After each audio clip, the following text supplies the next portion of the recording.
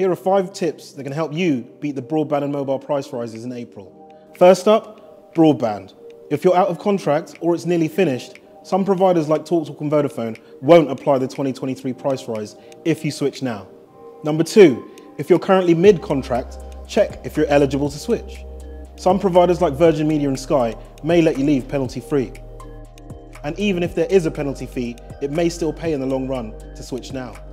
Number 3, for mobile, you can find out how much it would cost to leave your current contract by texting info, INFO, to 85075. You can then decide if the savings you make by switching are worth the cost. Number 4, if you're worried about price increases, consider how you can reduce your monthly mobile plan. Most of us pay for more data than we need, so see if you can reduce your monthly data allowance to lower your monthly payments.